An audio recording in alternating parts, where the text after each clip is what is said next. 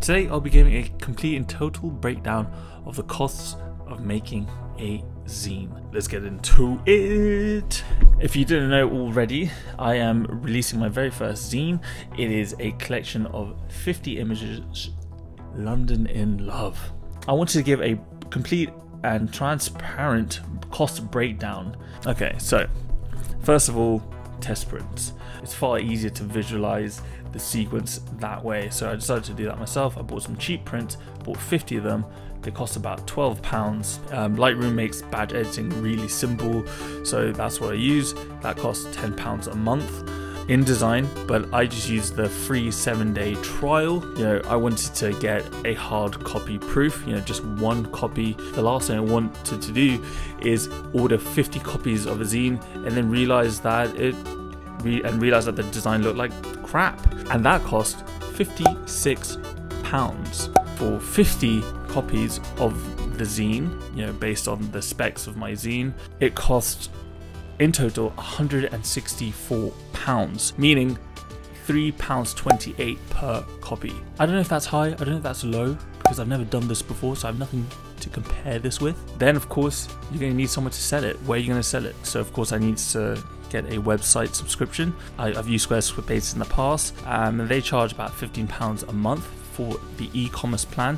You can get cheaper ones, but then you won't be able to put products on your website. But in order to get that £15 a month, you have to pay 12 months up front in order to get that price. Otherwise it's £20 a month if you pay by the month. So if you think about this from an accounting point of view, your cash flow is actually down £180 for the month, but in your profit and loss, your income statement, you would put down £15. In terms of packaging, I just found some standard generic A5 mailers, because the zine itself is going to be about A5 sized, £28 for 100. So let's assume I've sold all 50 copies of the zine. I haven't. I've sold about, I think, 16. Hopefully after this video we'll get more orders. But yeah, how would I budget for the shipping costs? I've got some customers in the UK, I've got some customers in Australia, I've got some customers in the USA, I've got some customers in Germany. I just assumed that 50% of the customers would be from the UK and then 50 customers would be from abroad. And I just found two prices from Royal Mail. They tend to have the cheapest price. And since I'm not sort of doing huge orders, I'm just doing 50 orders, I don't enjoy any sort of discounted prices that you would get from doing bulk orders. So for the UK, the best price I could find for the parcel that I will be sending out is £3.40, which is kind of expensive. And the reason why I've gone for the more expensive one is because this is the cheapest delivery service with tracking. I've done plenty of online selling to know that it's always just worth it to have tracking. And the last thing I want for you guys is for you guys to not get your zine. The international orders, for Australia it costs about £14, the USA it's about £12, and then Germany, Europe, France, all there, it's about £8 to £10.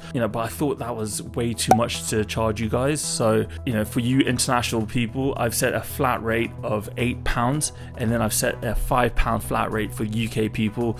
I'm hitting a bit of a loss there, but I thought I would incur most of the shipping cost there. This all took time. This all took man hours. This took labor hours. This is a unionized operation here up in Zain Photo. I wanted to see how much it cost me in terms of my labor. What's the word? I charged myself an hourly rate, about minimum wage, and at the moment in the UK the minimum wage in London is about £8. So firstly, curating the 50 images, file organization, putting it all together, and then re-editing all 50 images, because as I said before, this collection was shot over 18 months, and when it came to putting the collection together, it takes time to even find the files, because you have to sort through thousands of images, different hard drives, clicking through folders, trying to find the right images. If you haven't done that before, if you don't do that beforehand, it's always better to overestimate than to underestimate. So I charged myself 8 hours for that. Then it came to sequencing it, 5 hours, and also 8 hours for the design of the zine itself, fulfilling the orders themselves. I don't have some Amazon robot fulfilling the orders. It's gonna require someone to package the orders, to print the labels, to go to the post office, queue in line, and then actually mail the orders out. For 50 orders, I thought maybe it'll take about 3 hours in total. How much money am I down? The total cost, labor and parts in total, is £1,037, which equates to each zine costs £20.74. How much revenue would I make then? So I've ordered 50 copies, so 50 times 22 equals 1,100 Great British pounds. Thank you very much. Leaving us with a gross cash flow of £63. I know you're probably thinking, oh, is that not profit? Profit and cash, two different things, guys. I'm £63 up after selling 50 copies. £63, meaning £1.26 on each zine. Making the zine was never going to make money. Like, I knew it wasn't going to, but the reason why I wanted to do it is because, one, the challenge, but two, I just felt like creating a physical product, a physical copy of your work, is just like, it's a must for any photographer. Now, if you made it this far, here's a little bonus tidbit, something to make you think, oh shit. This collection is also being sold as an NFT collection, and the funny thing is that the NFT collection was just an experiment. So if we take into account 9.5 hours in terms of labor, there's no packaging involved, there's no postage involved, but I sold all 50 NFTs in one day. By the way, it was one day, and I made 1 ETH. So $3,800 minus $100 is how much I've made from the NFTs. Like, and the amount of work that went into the zine, I'm basically making nothing with the zines. But then the amount of work that went into the NFTs, and then the amount of money I'm making there, it's just. Am I saying that NFTs are better? Am I saying that digital art is better?